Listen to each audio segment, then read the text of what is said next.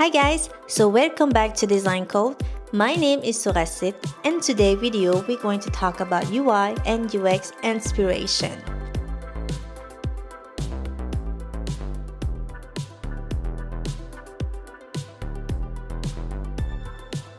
Before I begin, I would like to say thank you so much Mobbin to sponsoring this video.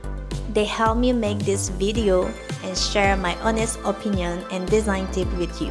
Mobbin is amazing because they have true design based on real research, and I will explain you why Mobbin is my top favorite for UI and UX inspiration. So if you like design, you should check out what they have. So this design is inspired by Mobbin, and I will show you how I come up with this idea.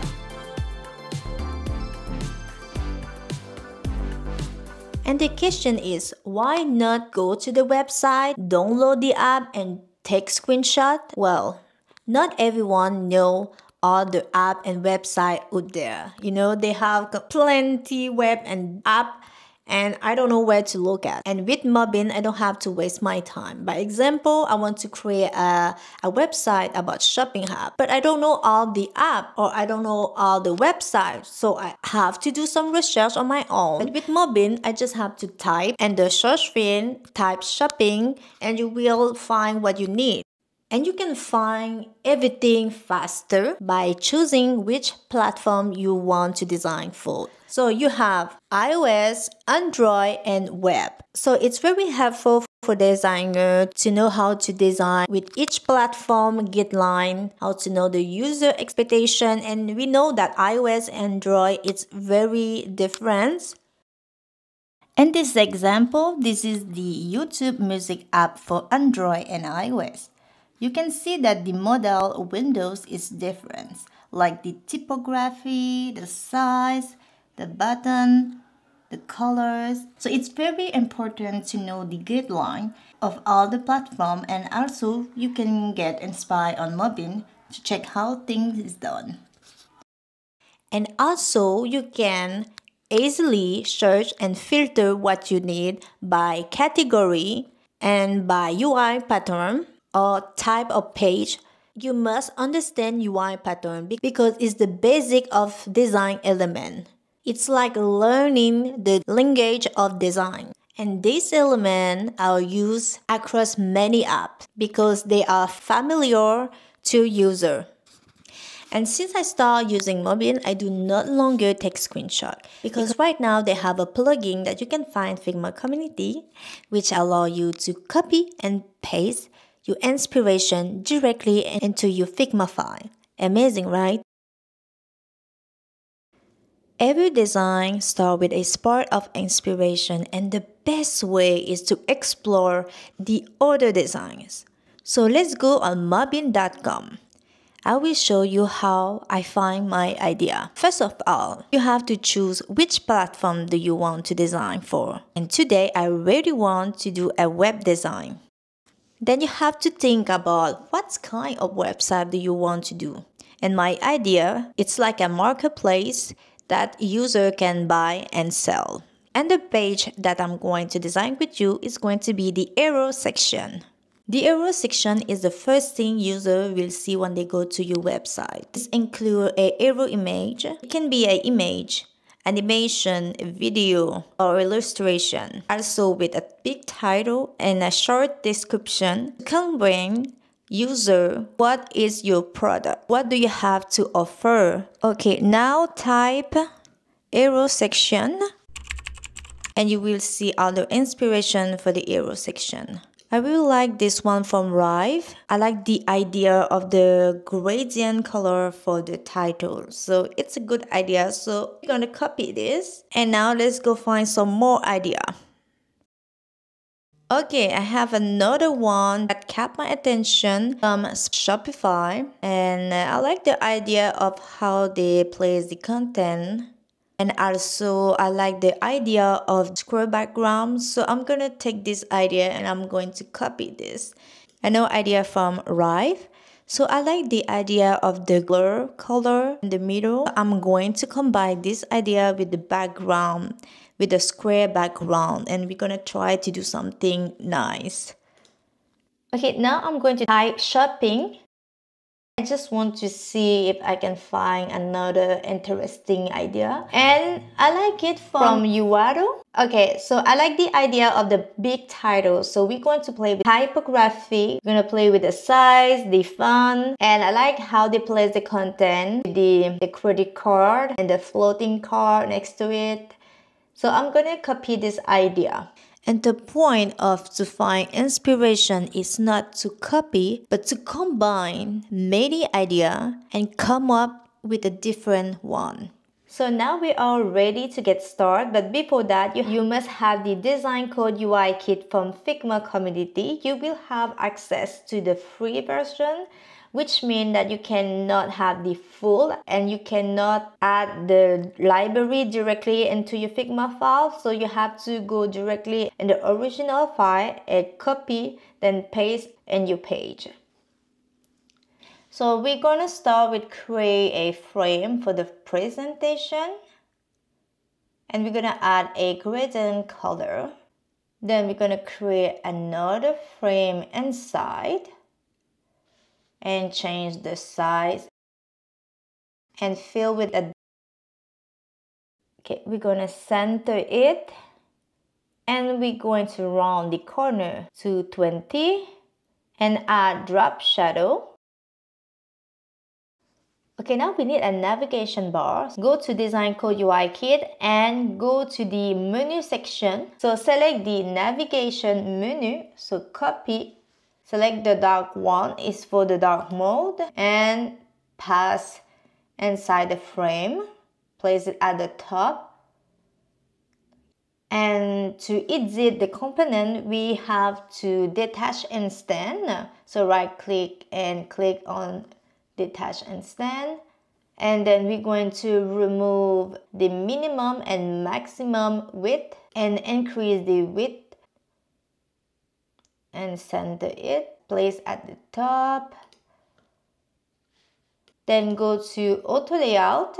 We're going to change the property. For the horizontal padding, we're going to set to 60, and for the horizontal padding, we're going to set to 20. And I want to add a source fill.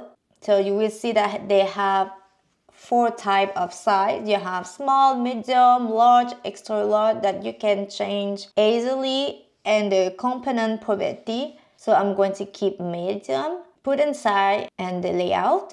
So now go and you layer, and we're going to place the shirt inside the button container. But now I want my menu to be in the middle. So I have to take the logo inside. So it will become 3 containers inside the parent container. Now we're going to change the content for the logo. So I'm just going to go with Apple. Because my nickname is Pomme, which is apple in French.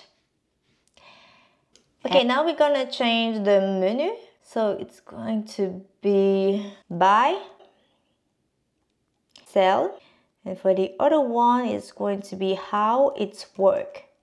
So we're going to copy the button and duplicate 2 times. Shortcut for this is Command and C and Command V to copy and to paste. So we can still see the border. So we're going to remove it. Also, we're going to remove the fill. Now we need a separator. Instead of doing it from scratch, I'm going to take it from the UI kit. Go to the typography section and you will find it. I'm going to select the second one, then paste to your design. So we're going to place at the bottom, and then I'm going to change the width size to the same width size of the navigation bar. Select the navigation bar and the separator, then press on Shift plus A to add a auto layout. Go to auto layout property and set 0 to the gap between item. Okay, now I'm going to go back to UI kit and we need a big title. So we're going to go to layer. We're going to change it to dark. Now we're gonna change the font. We're gonna use the Prefer Display. And we're gonna keep the size to 60 and semi-bold.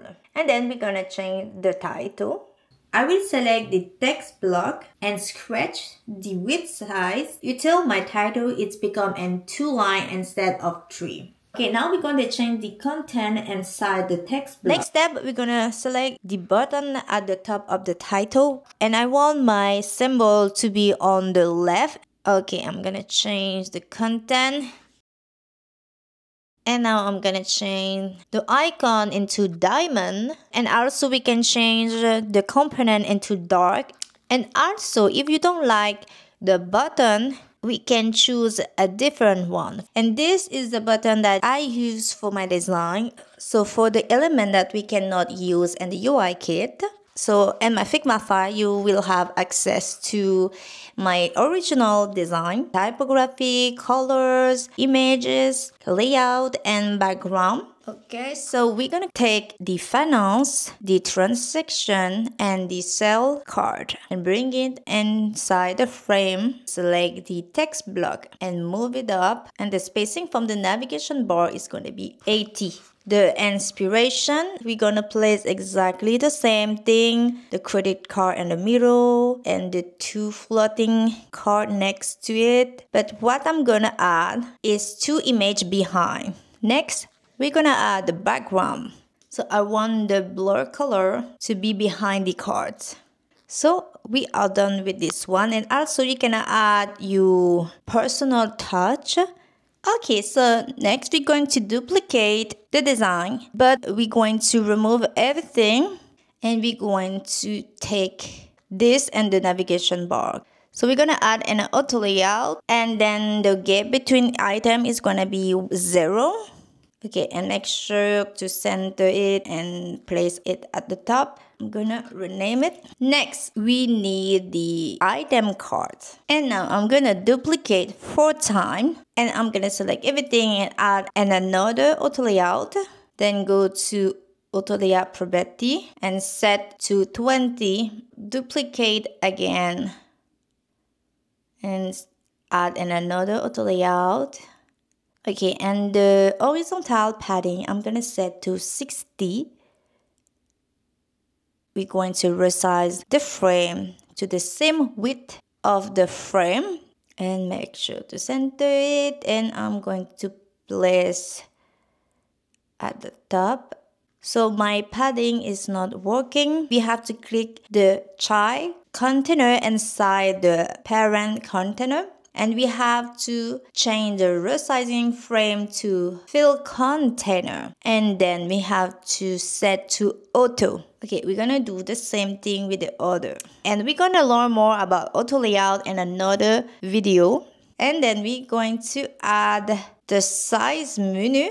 And I'm gonna place at the top and the left. That's it. So when we have the component that already done, is super fast. So UI Kit, it's very helpful. And now your homework, you're going to take the design that we did together, you're going to turn it into a light mode. And don't forget to share and tag me. I really want to see your work, and I will be happy to give you some feedback. So we are done for today. I hope that you like and enjoy the video. So I will see you soon for a next design inspiration. And this time we're going to design a iOS design together. So see you very soon. Bye.